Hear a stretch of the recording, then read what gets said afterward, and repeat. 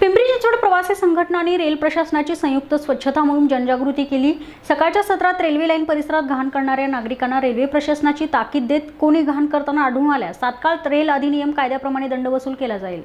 सकाळी 6 ते 8 वाजण्याच्या दरम्यान आकुर्डी स्टेशन मास्टरसह चिंचवडचे रेल्वे स्टाफ आणि पिंपरी येथील RPF, TC आणि रेल्वे प्रवासी संघटना सदस्य या साऱ्यांनी मिळून पिंपरी ते आकुर्डी दरम्यान रेल्वे ट्रॅकची पाहणी केली आहे। या दरम्यान रेल्वे ट्रॅकवर घाण कचरा आणि शौचास बसणाऱ्या लोकांना भेटून स्वच्छताविषयी जनजागृती करण्यात आली आहे।